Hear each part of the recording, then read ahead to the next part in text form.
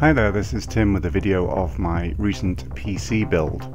Now I'm not by any stretch of the imagination an expert PC builder or anything like that, but when I need to do an upgrade I do it myself, and one of the reasons I'm making this video is because I always see people that feel like they can't really do a PC build, and I'm just making this to show you the basic steps that it actually is, and that most of what you buy actually has included the things that you'll need to install it, and that mostly it's just logic that's actually needed to do a PC build. Now this is the case that I bought, brand new case. It's a Rosewill Rise case.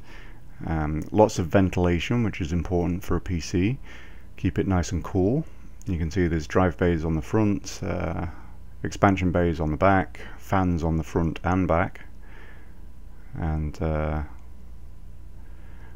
pretty much all PC builds will have some kind of screw on the back that allows you to remove the panels on both sides.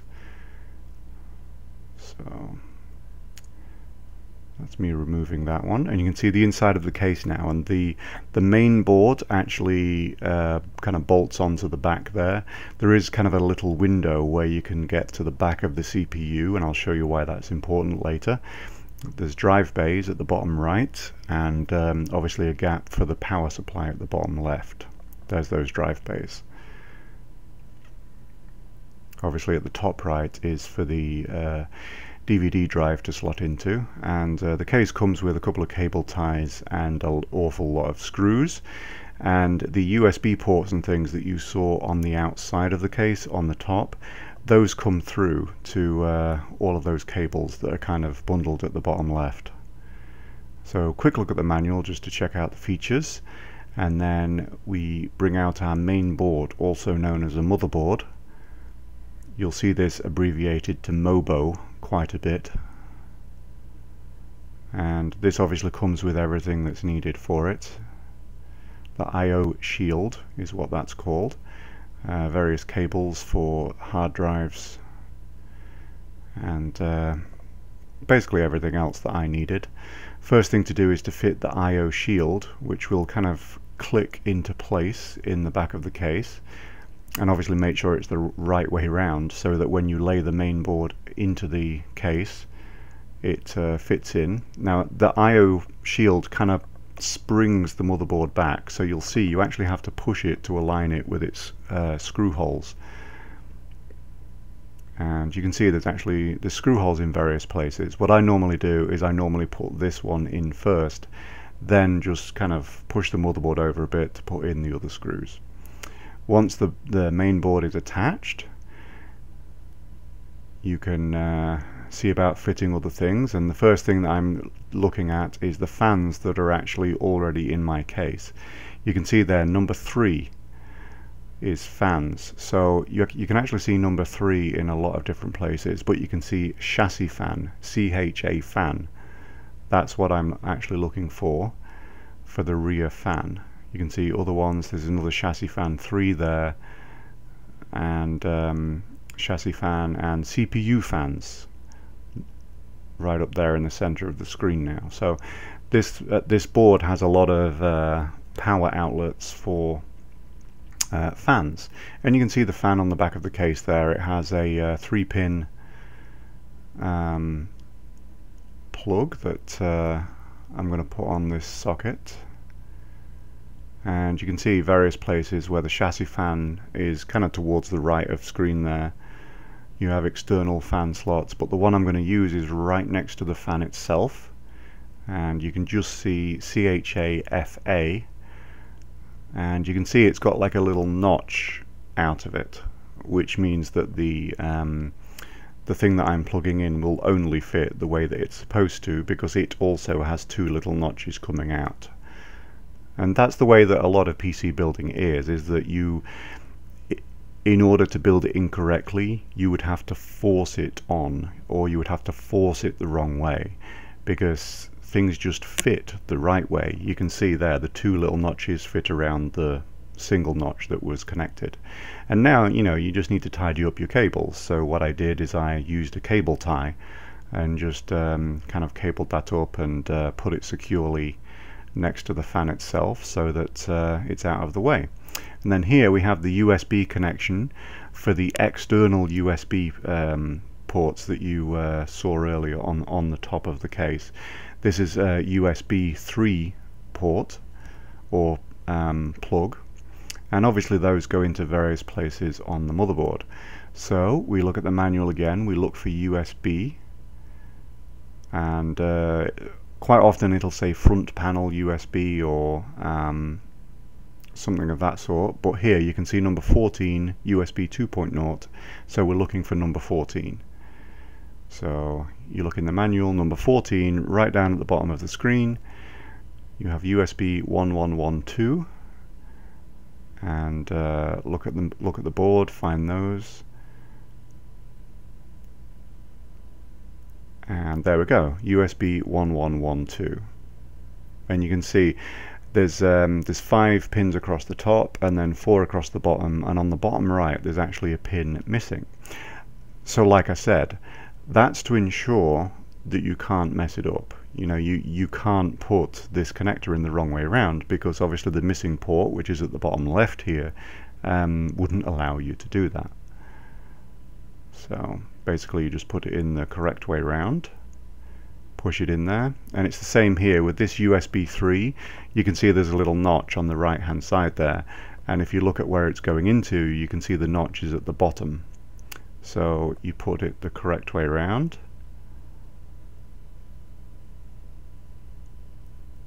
and push it on in there. Now here we have the HD audio, that's for the speaker connection, things like that, and you're looking for front panel audio, and it's actually AAFP. So AAFP on the board. Obviously there's a pin missing in the right place to make sure you don't screw it up. And now we have these tiny little things that are really fiddly to do with one hand, and I'm obviously holding the camera with the other one, but you have plus and minus for the hard drive LEDs, the reset switch, power LEDs, and the power switch. So basically those go into what you can see numbered here as number 11, and that's a front panel. So basically we're looking for the right page.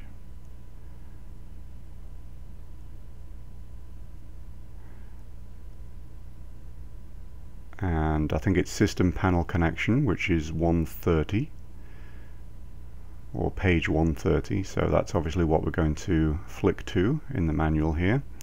So there we go, 130, that's the correct page, and you can see it's got the layout at the right hand side here. It tells you where the plus and minus goes, where it actually matters, but what I tend to do is always have the writing facing the same direction once you've done one. Usually it's consistent that way. So you just make sure you put the hard drive LED plus and minus the way that layout told you, obviously pushing them over the right pins. A little bit fiddly to do with one hand again, so bear with me on that issue. And there we go, you can see when it's all finished, you know, they're all kind of sitting next to each other. There's some that I'm not using, and really it depends what case you buy or what you know, motherboard you buy, that whether those things will actually be used or not.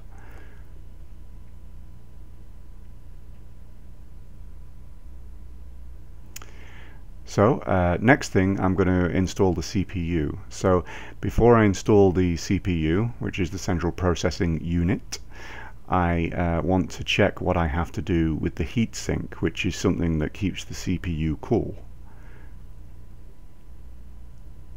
And obviously it comes with everything that's needed. Again, it's not something that you have to mess around with these days. And I'm following the instructions for 1155, which is the type of socket that this CPU uses. So that's why I needed a window in the back of the case to be able to get to the back of the motherboard, because I needed to put these bolts through that I could screw these things onto. If you don't have that little window in the back, then obviously you need to fit the rear bracket on before you attach the motherboard to the case. So again, just following the instructions that are in the heatsink, and then stopped about halfway through and wanted to attach the CPU itself. A nice i7 2600K I think I got. Yes, 2600K. And you can see what the CPU looks like. And CPUs will only go in one way around. I'll actually show you what it looks like when you put it in the wrong way around. It just doesn't go in. So don't ever force a CPU to kind of sit down, because it's just not going to do it. You can see there's little notches at the top left and top right that fit the CPU. So that is now actually fitted correctly, and I'm going to show you what happens if you fit it incorrectly. It just kind of slides around on top.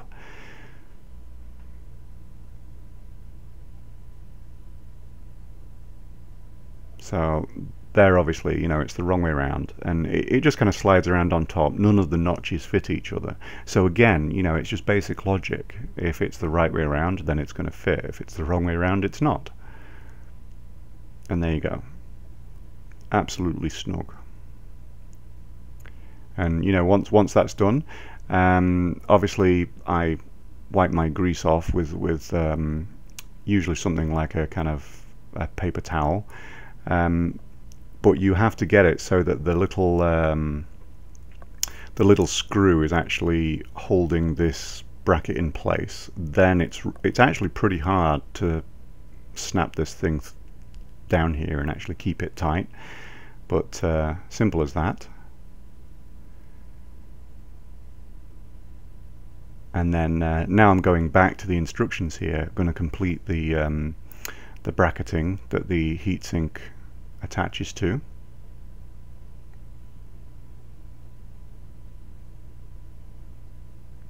Never kind of over tighten anything. If you do that, you can crack the main board, you can crack the motherboard itself. Nothing needs to be more than, you know, you can do with your fingers usually.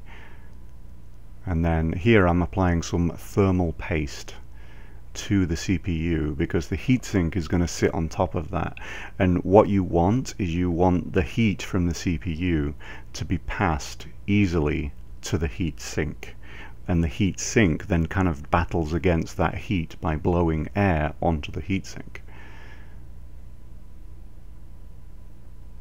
And taking that off, so it's a nice clean connection with the thermal paste. Got to make sure I get it the right way around there, and you can see little screw holes that it's going into. And again, you know, don't over tighten. As long as there's a solid connection, that's what's important. Do not over tighten.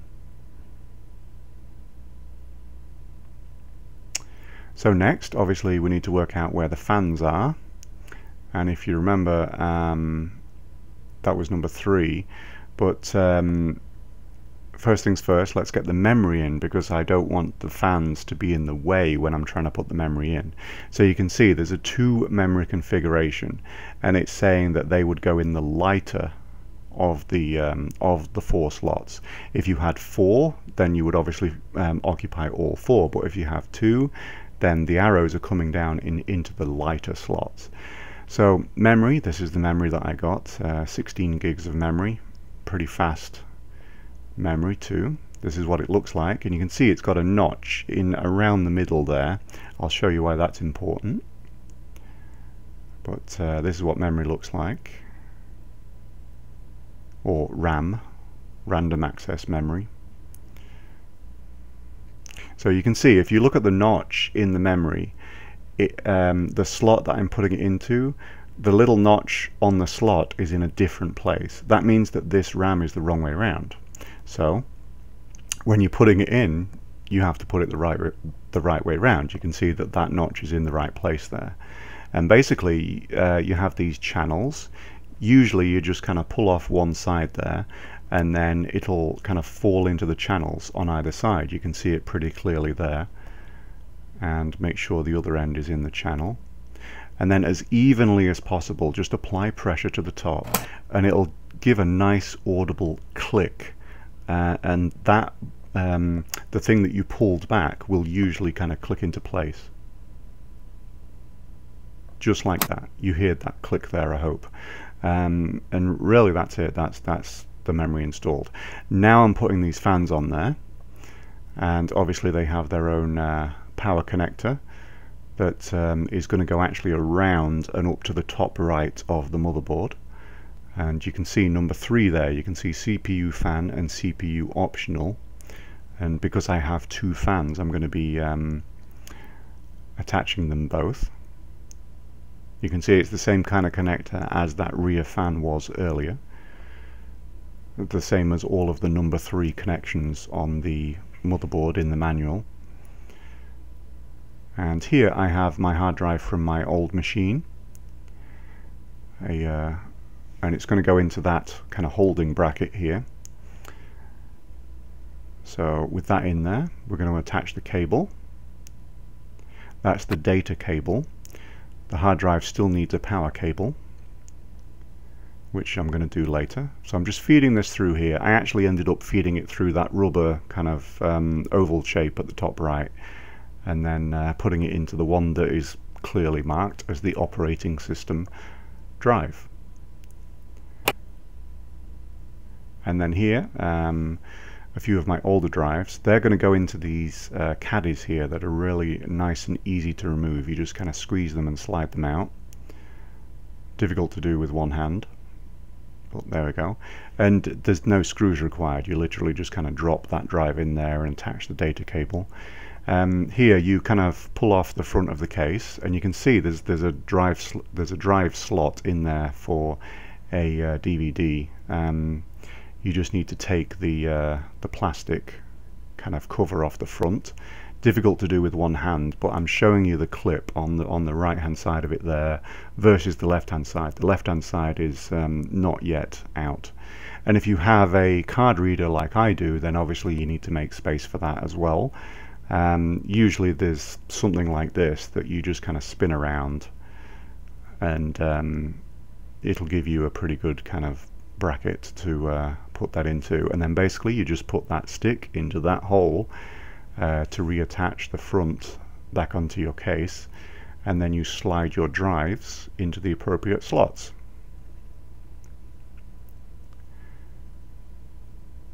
And obviously you stop it from sliding backwards and forwards by putting screws into the side of the drive. You can actually see those right there. Next is the power supply. Now this is a power supply from my old machine. Quite a nice power supply, plenty of power output, and it has a fan on the bottom. And one of the reasons that I quite like this case, once everything's secured here, is that it has these filters, and as a house that has a Siberian Husky and another dog and 2 cats, I'm quite thankful of being able to filter hair. Now power supplies come with various options here. This is a 24-pin connector that you can split. There's an 8-pin connector here that you can split. These are power for drives, these are power for graphics cards, and pretty much everything that you need is going to be here. You know, you just need to make sure that you buy the right one that has the right voltage, that has the connections that you need. So I've got the power plugged into the hard drives. I'm plugging the power in here to the Blu-ray writer that I have, and then this is the power for the main board.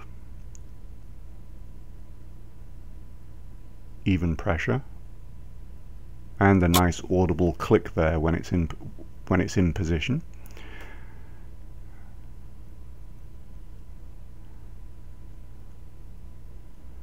And then around the back here, I did have to use that 8-pin power connection as well. Now on my old computer I just needed one 4-pin, so this motherboard is slightly different. This is my older graphics card. I'm actually I've actually purchased a GTX 1080, which will be my new graphics card, but for now this is what I have. A GTX 970, and it's going to go into the PCIe ×16 slot, that you can see there. There's actually 3 similar slots on this board, and you can see PCIe X16 next to them. The graphics card has to go in those, so you can see where it slots in, but obviously I need to take off these back kind of coverings so that the sockets to plug my monitor into is actually exposed. So I'm looking here which screws I have to take out. That's done. You slide out those black things, and then you just push down on the graphics card. Nice click again, and you can see where you plug in the monitors later. Obviously you put a screw in the top to hold it in place, and then you give power to your graphics card. Now some graphics cards need 8 pins, which you would use that extra 2 pin there. This one needs 2 times 6, and that's that all powered up. Now really this is your whole PC built. This is absolutely everything that you need for a working PC, and a gaming PC at that. You just need to install Windows and get going. And really, you know, it's not simple, but it's very, very logical. There's full instructions, clear instructions for everything you need to do, and if I can do it, I think you can do it. Hope you enjoyed that. Thank you. Bye bye.